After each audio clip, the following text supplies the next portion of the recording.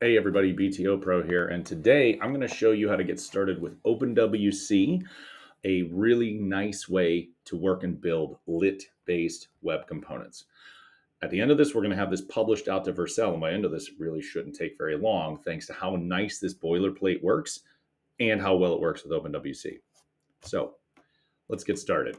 I have a GitHub repo here. It is Polaris chip. It's just the name of this boilerplate. And I'm going to go run git clone. You can see I've done that here. Let's do it again. It says, oh, hey, that already exists. So I'm not going to go step into this repository, but I have the boilerplate there.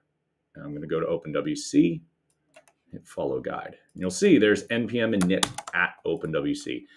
Now, if you haven't installed before, you're going to need to install npm. You can get that from nodejs.org. Get Node.js installed. It comes with npm. And you should be up to speed then. So I'm going to run this command, npm init at open-wc.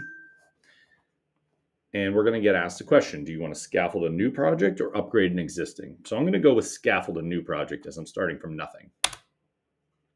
I'm going to pick application. The way OpenWC works, you could build a standalone web component, but if you pick an application and then build a standalone web component into it, it's just going to make for a smoother user experience when getting out to Vercel. For the purposes of what I'm doing, because a lot of times I make these videos and these boilerplate repos for my students in class, linters are super painful for newbies to get started with the web and coding in general. So for right now, I'm going to turn that off. And I'm going to turn these on. Now, in order to work with this, I'm pushing the arrow keys up and down. If you've never used a terminal prompt that asks optional questions, and then I'm hitting the space bar. Once I've done those, I hit enter. Do you want to use TypeScript? I don't like using TypeScript, so no. And then what is this shell going to be called? Now, I'm going to name it the same thing as this Git repo here, this Polaris chip. So Polaris-chip. And it's going to say, hey, we're going to write all these files to disk. Let's look what that looks like, right? So Polaris chip, it's going to go into that folder and write all these things for you. Sure. And do we want to install the dependencies? Sure, why not? So that's going to run npm to install the initial dependencies. Now, let's look at what Vercel looks like. I'll go over off my Pro account. Let's switch over to BTO Pro and get that side of it set up. So I'm going to do add new and then project. Whoops, not new project. Silly me. I'm going to do add new project. There we go. Import git repo. Didn't have enough coffee today. Import from Git repository. So 5 minutes ago, this Polaris chip repo existed. I'm going to hit import. It's not really going to do anything. There's nothing there yet. But while npm is running in the background, and do this. Now, with OpenWC, this is very important to get your code to build successfully on Vercel. You're going to expand the build and output settings. We're going to click output directory and check this override button. Here, we're going to type DIST for dist, or distribution, what is distributed to other people. So I'm going to hit deploy. And when I first deploy, I shouldn't get anything.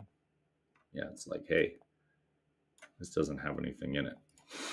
So might have to actually wait a second here. So let's see if npm finished. Okay. So it says cd Polaris chip after the install, and then npm run start. And we should get that. We just get this little spinny logo thing. So let's try to get our spinny logo OpenWC thing out there. So I'm going to hit Control C. That cancels the current execution there. Get status. We see we have a bunch of files. So I'm going to do git add space -a git commit m initial OpenWC boilerplate git push origin main. All right. So just to verify on Polaris chip, okay, we've got our boilerplate. And now let's try to deploy from Vercel. Polaris chip already exists. It apparently didn't like that I clicked that button prior to. Okay, so there's Polaris chip it is apparently building. So it did set it up. It just complained about it. So we'll see what happens when this goes to finish here in a moment. No production deployments. Should be one. There we go. All right. Hey, there we go. Okay. So I have polaris-chip.vercel.app. I can click to that. We see our little spinny logo. So it says edit src polaris chip.js and save to reload. And nice work going off to some code samples. So let's modify that just very quickly. All right, so I'm going to open this up in VS Code. Go to editor of choice, drag that over. All right. We can see in this OpenWC repo, typically going to be working with 3 files here. So I've got index.html. We can see there's a nice stamp out of Polaris-chip, the tag in question for our app. And then we've got script type module. So if you're not familiar with web components, the typical way that you build web components is you reference an entryway. All right, so then let's trace that. That's src polaris-chip.js. And in this case, there's going to be some call to binding a tag, a new HTML tag in the browser. So binding that definition to a class, right? So the way that OpenWC ends up putting this out as far as it being an application is that it keeps these definitions abstracted, right? So we have the class Polaris chip is abstracted from this window.customelements.define. That way, if you wanted to repurpose the Polaris chip in an environment that didn't have a window, like a Node app, you could. Now, I don't personally build things that way, but that's why it's abstracted that way. So if we look at Polaris chip, camel case here, this is the code that's making up our little spinny logo. So what I like to do is I'll take this, throw it off to the left, and then let's open another window here, and I'll do npm start. All right, so I get Polaris in one window. I get my working environment over here. And then I'll usually also open the 3 files in question so that I can close the file explorer. That way I can just skip between them pretty easily. Also, to save time, I'm just mental model. I go, okay, this file is the demonstration. It's what I'm seeing over here, right? So I should be able to copy and paste Polaris chip like 10 times. And we get 4 times. And we get 4 Polaris chips. This is the idea with web components. We're making new HTML tags that we can repurpose over and over again. So I'll just do the 1. We look in Polaris chip. All right, that binds the definition. Probably not going to have to modify that. All right, and now I don't necessarily need the spinning logo. Interesting little aside here as far as this logo. It's const logo, which is global, right? So it's outside of this class. And this is the way, when we're doing modern JavaScript with import resolution, that we include a static asset. You say new URL and then a relative path to that static asset. In this case, it's over in assets, right? There's the OpenWC logo, SVG, comma, import.meta.url. This is something new as of ES6, which has been around for quite a while. And then .href. This helps the browser on the front end resolve and know relative to this file where this other thing is. It also helps our bundler, in this case, rollup is what's used by OpenWC, in order to do the asset resolution so that when we build these files, they can be deployed successfully because it knows to go and include this file because it's being imported in this manner. Now I'm going to take out this logo, save, and the whole application's broken. And the whole application's broken because logos reference places. So usually what I end up doing initially when I have a boilerplate is I distill this down into, right, we've got title, we've got some initial styling. I'm actually going to reduce the initial styling to just like display block. An initial title, my boilerplate, because all we're trying to do is get to just a little label there. And then I step into the render method. Now, this is not OpenWC code. This is lit. So if you go to lit.dev, you can read the documentation on lit element to get in the weeds with it. Extremely simple to use user experience. I love developing with lit. I would do it with or without OpenWC.